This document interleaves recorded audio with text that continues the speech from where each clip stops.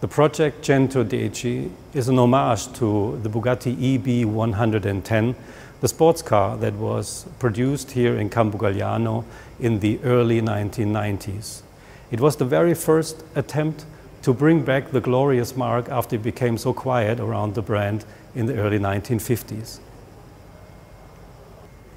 Stilistically, the project 110 draws its character certainly from inspiration of the EB110, classic Italian sports car stance, low front nose, small horseshoe grille, and also performance rear end.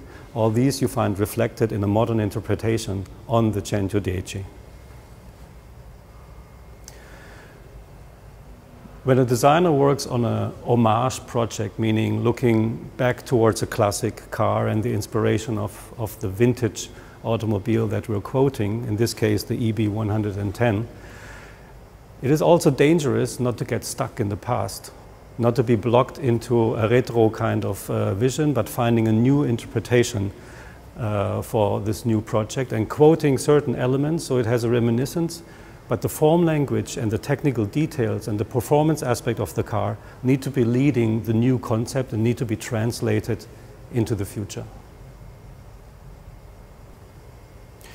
We've chosen the celebration of 110 years Bugatti with two homage projects. The first one was La Voiture Noire for Geneva 2019.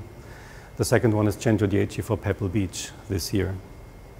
How are the two projects different? One clearly relates to elegant grand touring, also in proportion and stance, and the other one relates to the classic appearance of a super sports car in its time.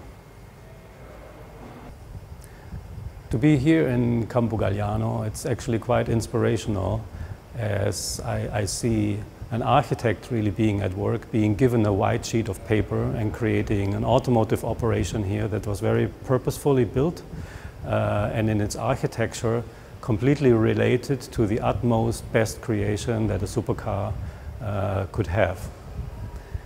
Even more remarkable is that Mr. Benedini, as an architect, had a very strong influence on the creation of the automobile, the EB110. This is rarely seen in our industry. That's something that I respect a lot and actually created influences in the translation of our homage project to the project 110.